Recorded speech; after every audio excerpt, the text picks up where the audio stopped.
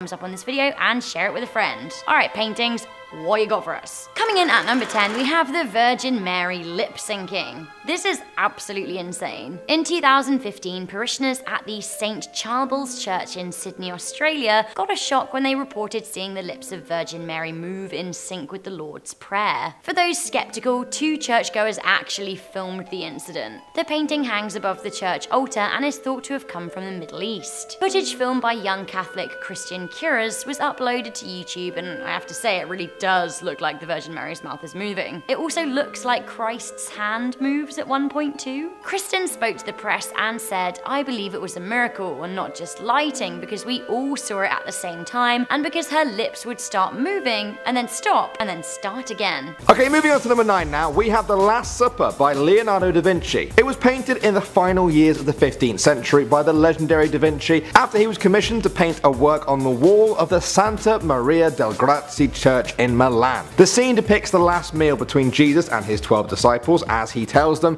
he knows one of them will betray him, leading to his crucifixion. Now, spoiler alert, it's Judas. Yeah, sorry if anyone hadn't finished the Bible yet. Now, over the past 500 years since then, it has been loved, praised, damaged by accident, damaged on purpose, repaired properly, and then repaired badly. Even the church that housed it was bombed during World War II. Rough. Despite this, The Last Supper survived, and if you want to see how embedded it has become in popular culture, check out all the TV shows that have done a Last Supper picture. It goes on and on and on. It's just what Da Vinci had hoped for. Next up at number 8, we have The Girl with the Pearl Earring by Johannes Vermeer. Now, I'd love to tell you exactly what year this was painted, but the experts aren't sure. Somewhere around 1665 though, but they don't know who commissioned it. And that kind of mystery is actually what has driven a lot of the fascination with this painting over the years. Why is this 17th century European girl wearing exotic clothing and a Turkish turban? Is it Johannes' daughter? And as the title might suggest, what is the deal with that pearl earring that seems to draw people's eyes to it so much? These questions have led to books based on the painting and even a movie starring Scarlett Johansson. Wait a minute,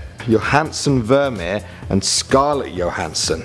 Conspiracy theory, huh? Probably not at all. Alright, coming in at the number 7 spot now, we're gonna jump forward a few hundred years for The Son of Man by René Magritte. Painted in 1964, it's become one of the most iconic paintings of the late 20th century. It's actually a self-portrait where René wanted to explore the concept of humans wanting to see something that's hidden. Well, this is what he actually looks like if you really want to know what's behind the apple, but that's not the point. The point is, if you want to get really deep, you could say this painting shows why people love all the art we see in this video. It's about uncovering the hidden meanings, feelings, and emotions in our lives. Maybe I should be an art critic.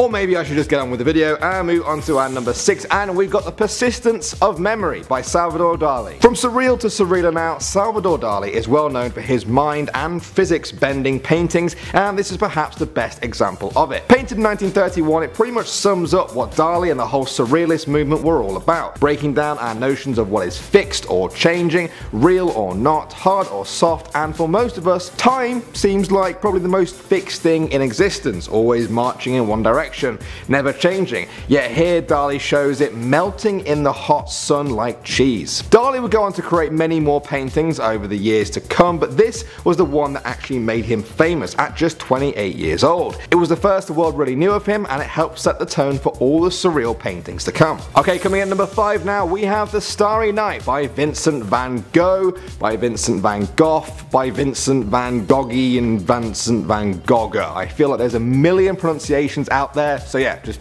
take your pick. Now, sometimes people overuse the word iconic a little bit too much, but I think this painting might deserve that word. Painted in June 1889 in France, it's thought to be one of the best, if not the best work done by the Dutch painter. Vincent painted it from the window of an insane asylum he had checked himself into the month before, and it was from this tortured artist that such an amazing piece came from. The focus is on the star-filled sky above the sleepy village below, but while that concept had been done before and since, nobody depicted it in quite the way Vincent did. Instead of the stars and the landscape being static, critics say the swirling nature of the painting made it come alive on the canvas. As with others on this list, it's since entered mainstream culture and become very famous. I even went to a Halloween party once with my girlfriend as Vincent and The Starry Night. She did all the painting, I'm terrible at painting. And moving on to number 4 now, we have American Gothic by Grant Wood. American Gothic is an American classic. Painted during the Great Depression in 1930, it came to be known as a symbol of American spirit and resistance. But no matter how tough things are, Americans will stay steadfast. Now, although the pair in this painting look like they're from the colonial era, they're actually based on real life models. Grant modeled the woman on his sister and the man on his dentist. Here they are standing with the actual painting, but that was pretty trippy. The original inspiration came from Grant seeing a Gothic window on what he thought was such a flimsy looking house in Iowa. And you can actually even visit that very house today and get a picture outside that house. Just make sure you look bloody miserable. Next up at number 3 now, we have Guernica by Pablo Picasso. This 1937 painting is perhaps the most well-known anti-war painting of all time. It depicts the bombing of Guernica that happened that year, where a reported 1,654 Basque civilians, mainly women and children, were killed during the Spanish Civil War when the Spanish fascists requested that the Nazis bomb the town. For every person to see this painting, there has been a different interpretation of it, but one thing that people tend to agree on is how it shows the absolute brutality of war. The broken up images, disembodied faces, flailing limbs and colourless canvas really show how surrealism can reflect the harsh realities of the world, even the horrors of bombs and wars. Guernica helped bring worldwide attention to that war and served as a reminder for every war to come, even the Second World War that will begin just 2 years later. Now at number 2 are Bad Dreams. Displayed at Suru in LA, this installation was done by Axis and it's called Welcome to My Nightmare. Lovely. Her whole idea was that people are always so interested in their own dreams, they have no idea how interestingly bad other people's dreams can get, so she decided to create her own nightmares into art. One piece showcases an Irish coffin with an actual skeleton of a man in there holding a can of spray paint and a bottle of whiskey. And you're probably like, that's fine. No, there are also 2 huge live pythons just slithering all over the coffin. And no, it's not over yet. Within this glass enclosure is a half-naked model just there as eye candy touching the pythons because, she can. I don't even want to get into what other things she had displayed because I feel like that's bad enough. Actually fully okay not knowing what your other dreams and nightmares are, Axis. Really, okay, no need to see any more. Done. And finally, at number 1 are the Little Girls. Also on display at Suru is the work of Chinese photographer and painter Zhang Peng. The photo collection on display just makes you feel a type of way, honestly, they're just haunting. Peng manipulated the eyes in each of his child subjects to make them look more flawless, to kind of comment on westernized ideals of femininity that Asian media just emphasize. The subjects are real children, but the way the artist has manipulated them literally makes them look like creepy dolls with like sad ass eyes. One piece is of a little girl holding a sharp knife ready to cut her birthday cake, except the birthday cake has her dead goldfish all over it that she'd killed, and she has blood all over her dress, and you can imagine her eyes just big, dark, haunting. Another one is of a girl in a bathtub filled with blood. There are body parts floating over her in the tub, and what makes it worse are like the blood streaks that are streaming down the bathtub, and then the girl obviously right in the middle looking at you like I don't even know. Now the worst one for me in the collection was a tiny girl in a wedding dress. The girl literally looks 5 years old at best. She's tiny, she's crying, she's in a wedding dress, and she's heavily pregnant. I just can't get that eyes out of my head, like I really can't. Like I hope when the pictures flash up, like you guys know what I mean. Coming in at number 10, we have Scream by Edvard Munch. Painted in 1893, it's one of the most recognizable images to this day. Scholars have spent over 100 years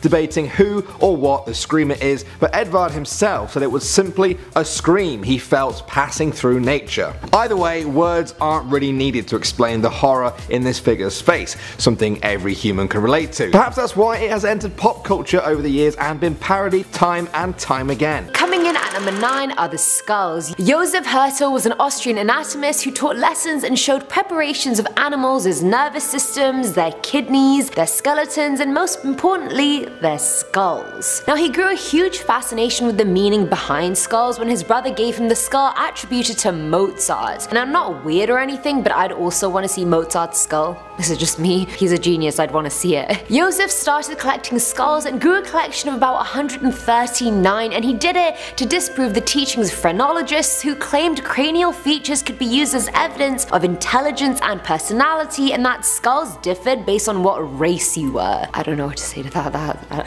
Now Joseph was like, that sounds like a whole load of bull, so he collected a bunch of Caucasian skulls from Europe to show they're all different despite them all being the same race. The collection is located in the Muta Museum in Philadelphia, and each skull is mounted on a stand with that person's age, cause of death, etc. And honestly, it's freaky, I'm not gonna lie. Just imagine 100+ skulls all lined up next to each other. It looks like a trophy case for a serial killer, one that I'm not interested in, quite frankly. At number 8 we have cupboard 55. Now unless you're an avid museum goer like I am, you may not know about the hidden cabinets, the hidden secret sex cabinets that is. These cabinets are usually tucked away behind curtains, shutters, etc. and are only open for a certain group of people. They contain risque art that apparently no one wanted seen even now. An example of this is cupboard 55, located in the Secretum at the British Museum in London. The Cabinets of Obscene Objects was created in 1865 and houses everything that was frankly way too saucy for the general public. Dr. Alfred Witt presented the collection to the museum as what he called the symbols of the early worship of mankind, which is just a really fancy way of saying he collected a lot of dicks. He collected every representation of the phallus in every place he traveled. I'm talking Egyptian dicks, Roman dicks, medieval dicks, dicks with eyes, with wings, wax dicks, lamps that are dicks. You get the picture. A lot of dicks. Now he didn't do this to create the setting for your next erotic fiction. He did it to show how different cultures around the world viewed sex and what their attitude towards it was. Okay, there's even a giant stone phallus wrapped in flannel that people thought was a pillow used by an ascetic monk, when evidently it wasn't. Now this one isn't scary per se, I just thought it was a weird one, so I was like, let's pop it on there. Filling our number 7 slot is the Medicine Man. Now the Medicine Man exhibit is part of the Wellcome Collection, which is essentially a free museum and library located in London. The purpose of the collection was to show how people viewed things like health, birth, sex, and death over the centuries, and the pieces are interesting to say the least. There's a waxwork of Queen Elizabeth I's face, and half of it is her face, and the other is a decaying skull being eaten by insects, and that kind of just reminds me of the stuff I'd have to draw when I did art during like year 10 and 11, just decaying shit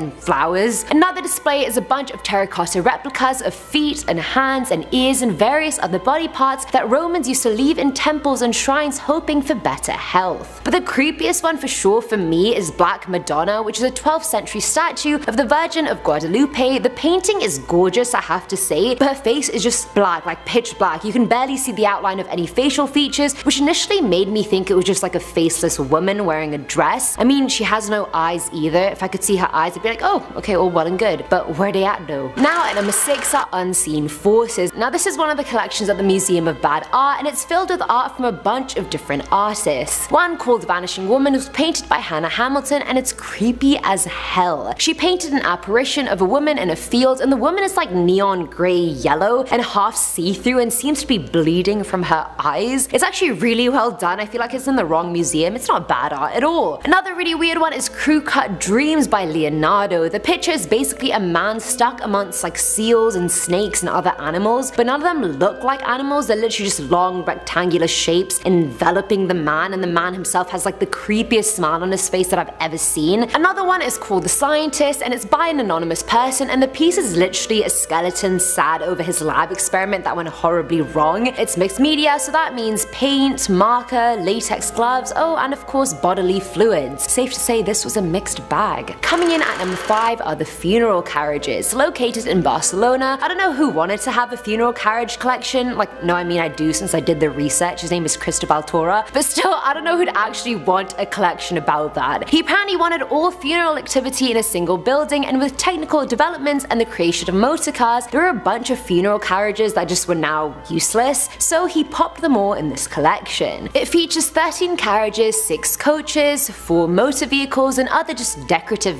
death pieces, I guess. He created it to show future generations how our ancestors used to transport the deceased, because I'm sure we're all very curious about that. Like, I'm curious about the past, don't get me wrong, like I want to know how cavemen really lived and communicated, how people survived after those head drilling procedures, not how dead bodies were taken to the cemetery. Sorry, not sorry. Honestly, all the carriages are so majestically gothic, like they're fancier than the transport I take, and I'm alive. At number 4 are the fetuses. Frederick Rausk was a professor of botany and anatomy anatomy, and his anatomic collection at Kunstkamera is morbid. It makes your stomach turn a bit if I'm honest, and it really makes me wonder what was going through his head when he made it. The exhibit holds more than 800 specimens, some of which include an injected head of a child with a dissected cranium, and yes, you can very clearly see where its neck bone would have attached. There's a cut humerus of a newborn, gotta have a bit of that, a fragment of a child's tongue and mouth floor, injected fetuses of all kinds, conjoined ones, ones that have been injected with things in the womb, injected stillborns, injected mutated fetuses. I'm pretty sure the collection has an injected fetus of every month leading up to birth. Like, I feel like I'm speechless. I don't know what else I can say about this. Filling our number 3 slot is the hair. The Avanos Hair Museum in Cappadocia, Turkey literally made me gag, I kid you not. You know that cringy feeling when you're showering and one of your hairs is on your body and you're like trying to get it off but it's like stuck to your fingers? That's exactly the cringy feeling this museum gave me. It's actually located in a cave, and calling it museum is a bit of a stretch because it's really just notes from all the female visitors who have come there, with a huge lock of their hair attached to the note. Apparently the story behind the museum is that a potter was saying bye to his friend way back when he asked her for something to remember her by. As you could have probably guessed, she cut off a piece of her hair and the potter put it up in his shop, and each woman who came in asked about the hair as anyone would. And after hearing the story, they too would leave a bit of their hair. The museum started in 1979, and at this point it has like 16,000 locks of hair. Honestly, if I had heard this story from the potter, I'd be like, oh, heartwarming, great story, what a nice friend, and then leave. I wouldn't be like, oh no, hold on a second. No. No, no, no. Coming into number 2, we have The Dead Mother by Edvard Munch. Like, Edvard basically just needed a hug. If you recognize his name, that's because he is the artist that was famously behind The Scream. I don't like The Scream either. I mean, it's a very, very good painting and very expressionist, but it freaks me out. However, I have to say this painting freaks me out harder. Munch's work is notoriously filled with pain and anguish, which is more likely than not down to his poor health and his difficult upbringing. His mother died when he was 5, which probably explains this unsettling painting. Now, the painting is called The Dead Mother and was completed in 1900. The picture is already scary to look at, but it gets even creepier when you hear what those who have owned it or worked with it have to say. Firstly, the little girl's eyes are said to incessantly follow people wherever they go, but worse still, it is said that the sheets on the dead mother's bed rustle or move. Some have even sworn that the little girl leaves the painting altogether. Coming into number 1, we have the Hans Resistim painting. Ugh, this again. I feel like this has come up on a few top 10s before and I do not like it. The Hans Resistim painting gained notoriety in 2000 when it sold on eBay for just over $1,000. The seller claimed it was haunted, and actually, it probably is. Reportedly, 3 people involved with displaying the painting died, including the art dealer and the art critic who first reviewed the piece. Hans Resistim is a painting by Bill Stoneman.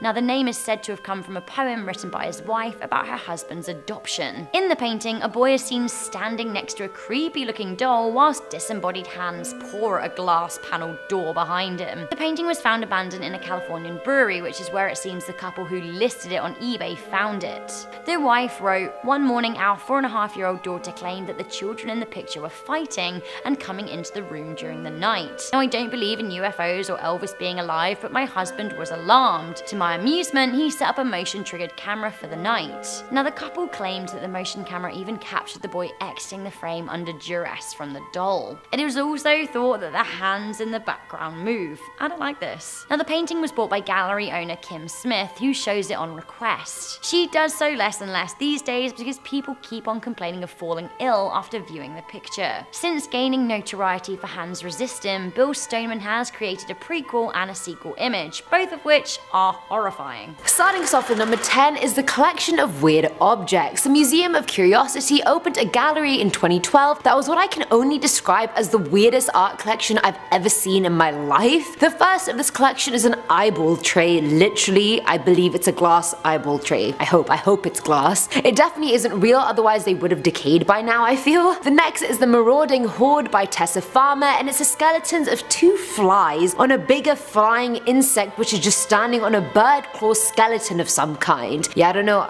I don't know. I don't know what to say either. I didn't know what to say when I saw it. I don't know what to say now. Tessa has many other pieces in the gallery that are all equally horrific. The collection also features a bat skeleton, a box of teeth. It's just a lot. But the scariest pieces are for sure the insect battle ones. You guys have to Google Tessa Farmer's work. You will be equally in awe and equally disgusted. How do you even prop up skeletons of ants that way? I don't even know. They're just tiny. Coming in at number 9, we have The Anguished Man. I absolutely cannot stand looking at this picture. I know that art is subjective, but I can't imagine having to look at this painting ever, let alone having it as a focal spot in my home. This painting is called The Anguished Man, and the urban legend goes that it was painted with the artist's own blood mixed with oil shortly before they killed themselves. That's right, painted in blood, then they committed suicide. Great! Once again, why would you ever hang this? The owner, Sean Robinson, was handed down the painting by his grandmother, but claims he doesn't display it because nobody likes it, and I wonder why.